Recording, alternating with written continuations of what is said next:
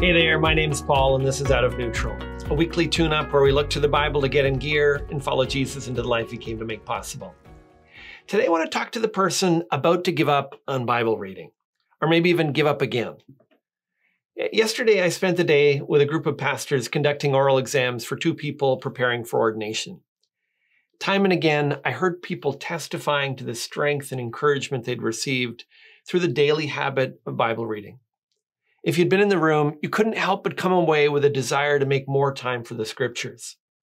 The problem is, we often give up before we see the harvest that a daily investment like that can make in our lives. Let me encourage you with what God accomplishes in the lives of those who seek him regularly in his word. At first, it's how God guides you. We make hundreds of little decisions every day. With most of them, we respond from instinct. If it's important enough, we might pray about the decision. But God's word is the main way that he seeks to guide us. Psalm 109 verse 105 says, "Your word is a lamp to my feet and a light to my path." Trusting that your instincts are good or offering up a prayer and hoping that God will compensate for your lack of wisdom isn't what God wants for his people. Through daily reading, we build up an inventory of stories and truths that reveal what God's like and how he's designed us. It's this internal library of truth that God intends to guide our decisions. Second, it's what God uses to change you. You probably wouldn't have ever become a Christian if you weren't interested in growing and changing into the person God calls you to be. One of the incredible gifts of salvation is that God helps to change us. We're not alone in the process of growth. But we can forget that the Bible is the main means by which God works in our lives.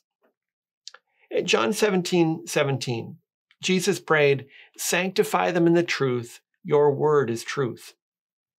If you leave your Bible on the shelf, you're avoiding one of the main ways that God has chosen to help transform you. Third, it can get past all of your defenses. We're all skilled in hiding our weaknesses and deflecting people's criticism. We justify our sins and explain away our faults.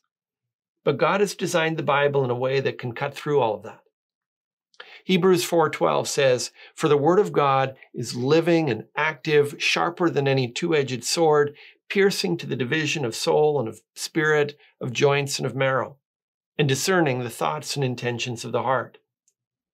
When we read the Bible, it allows God to perform heart surgery that we need to deal with what's holding us back. And fourth, it deals with our stubbornness. Ever hear a sermon that was funny and relevant and maybe timely, but which still left you feeling empty? There were lots of tips and applications, but nothing seemed to really move you or change you. We need God's word to deal with our stubbornness. People's thoughts and ideas aren't enough. In Jeremiah 23:28, God draws a comparison between the prophets who just tell you what's on their mind and those who tell you what he says. The former, he says, are like straw, and the latter like wheat. They may look similar, but the nourishment is completely different.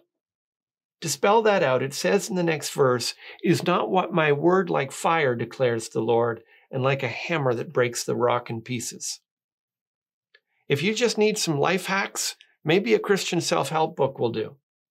But if you realize that your problems go deeper than that, you need something stronger, something more powerful.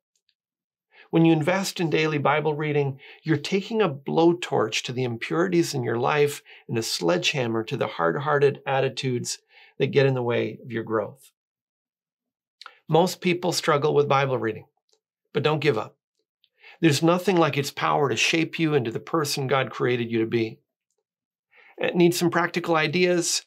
Check out my video on 3 things you need to succeed in Bible reading. Better yet, stop the video altogether and start reading God's word. That's all for this time. If today's video has helped you get out of neutral, leave a comment, share it with your friends, and subscribe to join us on the journey.